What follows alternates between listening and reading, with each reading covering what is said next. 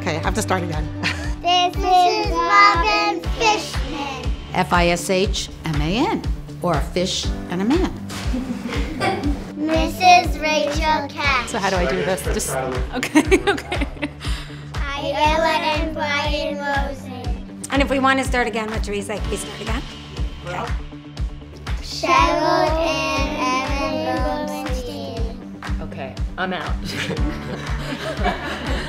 Do I need to redo that? Or was that okay?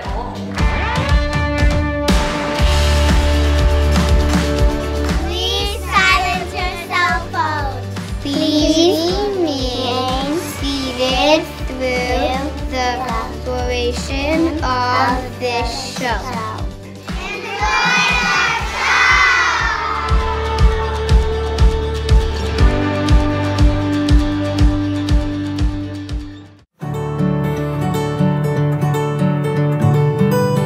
Tell me about Morah Sara and why she is deserving to be honored. How does she represent what Moriah stands for? Morah Sara is an amazing teacher. She loves each and every one of her students, and every single day she comes to school ready to learn and teach the children.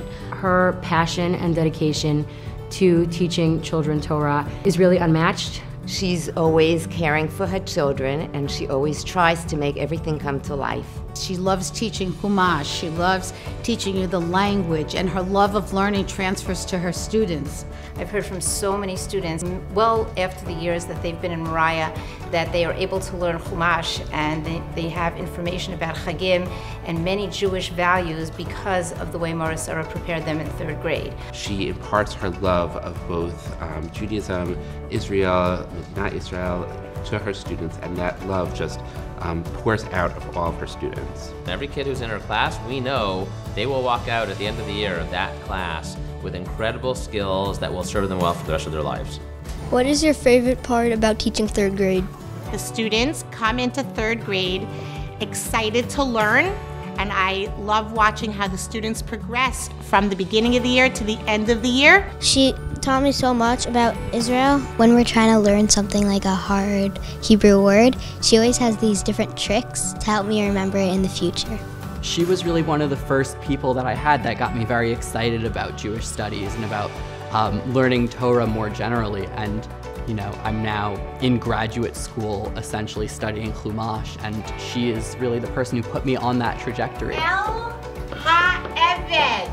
El Ha'eved. El is what type of milah? Tell us why Mrs. Fishman is so deserving at being honored at the dinner.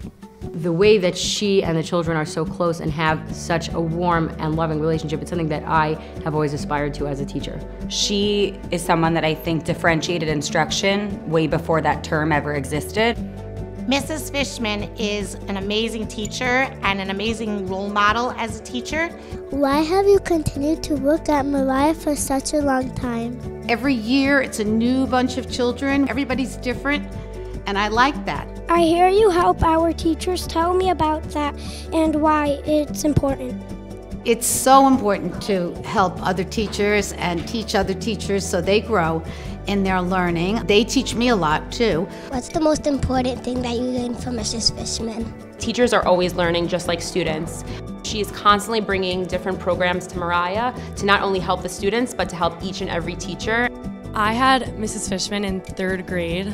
We were really lucky and privileged to have such an amazing relationship with her. It really showed that she cared about us academically, but also cared about us on a social level and wanted us to be as comfortable as we could be in her class. I love the way she teaches, especially when she told us really funny stories that were really funny. I love that you like my stories and you listen to my stories, because when I tell my husband my stories, he doesn't want to hear my stories. Mrs. Fishman's sense of humor, her love of teaching, her enthusiasm, and her dedication to each child and to everybody that she works with is truly inspiring. I've never met anyone who is so committed to education and to what they do, and more specifically, committed to their students. What are you most proud of? I'm proud of the programs that I've brought to Moriah. I'm proud of the teachers that I've mentored. I'm proud of being part of Moriah. Moriah Pride.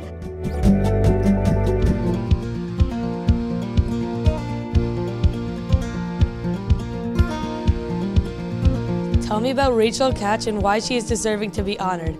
How does she represent what Moriah stands for?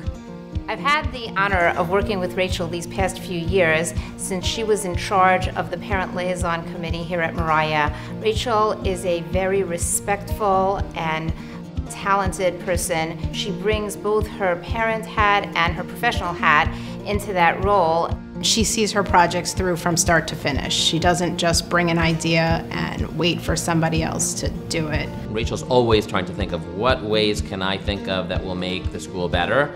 Rachel is the quintessential example of one of the greatest strengths of Moriah, and that is an active and committed parent body. She's literally gotten involved in everything, and so much of what she does is behind the scenes that most people don't even know about.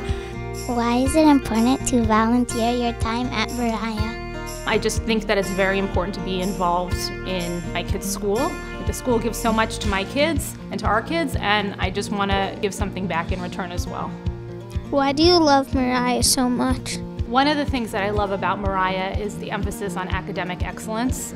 The fact that it sees each student as an individual. The learning is done in such a way that it helps each child achieve success based on their abilities and based on how they learn.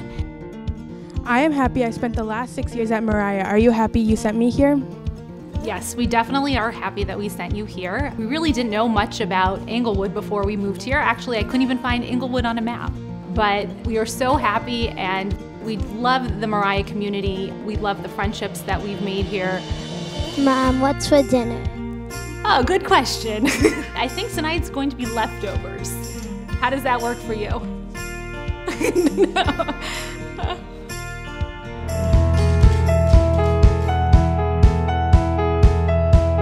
Do you know Ayelet and Brian Rosen? Why are they deserving of this honor?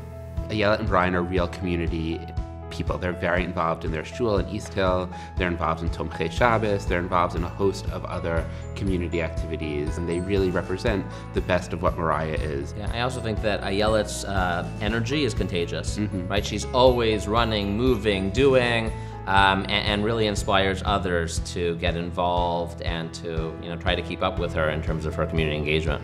I don't know if I've ever seen Ayelet without a smile on her face. Her warm greeting and her respectful way of speaking to everybody is really very unique. Why is it important to you to volunteer your time to Morah? I think we're constantly doing things that our children are watching, and the more my kids are seeing me go into the school, see me in the hallways, it shows them that we are devoted and dedicated to the school. We care about it. We are giving our own time. Why are Ayelet and Brian deserving of being honored at the dinner? Ayelet and Brian are pillars of this community. They moved in here. They jumped right into being very involved community members. I mean, the Rosens, from the moment they stepped foot in the school, got involved in everything, and they are real community leaders like their parents were before them. Brian's father and my father were actually involved in the board of the school when we were both children in the school. Dad, how was it having Pajo as an executive board member?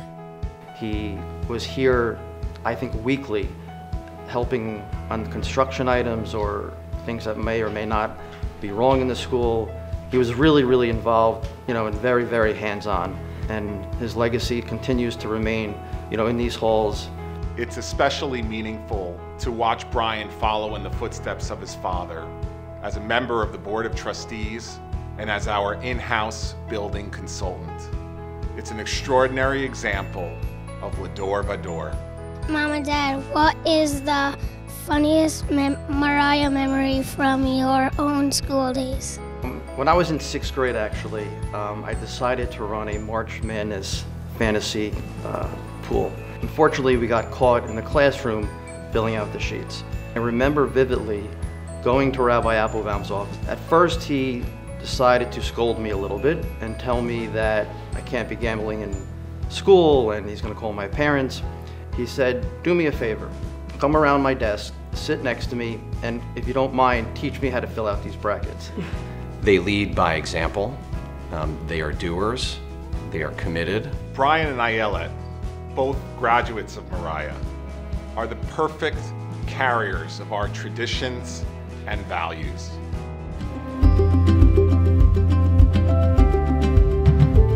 What can you tell us about Cheryl and Evan Borenstein? They may be some of the nicest people I know. They are very dear to me and my family, and I know that they are dear to the whole community. Evan and Cheryl are a great Moriah couple. They're just so incredibly giving of their time to Moriah. I was very, very lucky to work with Evan as my partner. Evan was chairman of the board of the school. With his partnership with Cheryl, we were able to implement amazing things in Moriah that I feel very proud of. How do they represent what Moriah stands for? So I was very fortunate. When I first came to the school, Evan Borenstein was chairman of the board. And whenever any issue or topic we dealt with, he was always the voice of reason. Always calm, collected, thoughtful. He is able to help guide a very, very complex process without losing his cool. And Cheryl has always been, like, whatever we ask her for involving math, and she's very involved in names, not numbers, in any of our parent activities, she's always very willing and able to do it for us. Yeah, I feel like over the years, she has probably been involved in almost every volunteer aspect of the school. You couldn't even count the amount of things she has been involved in here. Why is it important to give back to your school? I think we recognized early on that volunteerism is a key to the success of communal institutions. And it wasn't sufficient to sit around a Shabbos table and to have a constructive idea or constructive criticism. It was imperative that one actually be involved to affect positive change. They're incredibly giving people, and both Cheryl and Evan have committed time again and again and again, whenever there was a need, wherever there was a need. Why did you send us to Moriah? We wanted to have a warm environment, but it turned out not only is it a warm environment, but also our kids got a great education here and basically built the skills that they will have for a lifetime. What will you miss the most from your time at Moriah? I'm gonna miss so much about Moriah. We've been here, like we said, 18 years, and we've watched our kids grow from little babies into mature kids. And the friendships that we've made over that time, both with parents of our children's friends, with teachers, administrators, and others, those are bonds that we presume will last a lifetime. How does it feel to not have to do another dinner video? I'm gonna miss the dinner videos. Actually a lot of fun, particularly watching people having to redo their takes over and over and over. From working alongside of Evan, he was, all right, I don't like it. But it's really been a privilege to be in a position to acknowledge a lot of the leaders who have preceded me and others who have been deservingly honored. You've been in Moriah for so long, it's really time for you to get honored.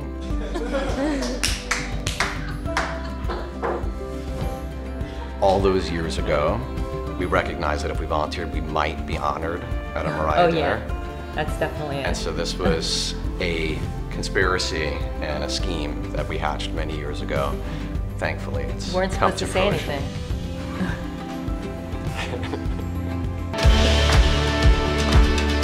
I love, obviously, all the children in Moriah and the students. I never felt so supported and engaged by teachers. Moriah has treated my children with so much love and care.